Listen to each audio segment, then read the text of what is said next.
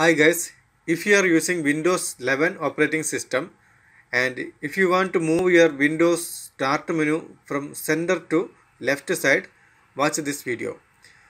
Okay, if you are new to this channel, please subscribe and enable the bell icon for new video notifications.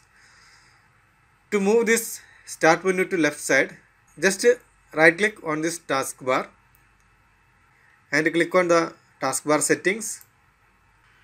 Here personalization taskbar, scroll down and you can see taskbar behaviors. Click there and here you can see taskbar alignment. At the right side here you can see one option to choose center or left. Choose the left and now your start menu will be moved to left side of your screen. I hope this video is useful for you. If you like this video, please give a thumbs up and don't forget to subscribe on my YouTube channel. Thank you.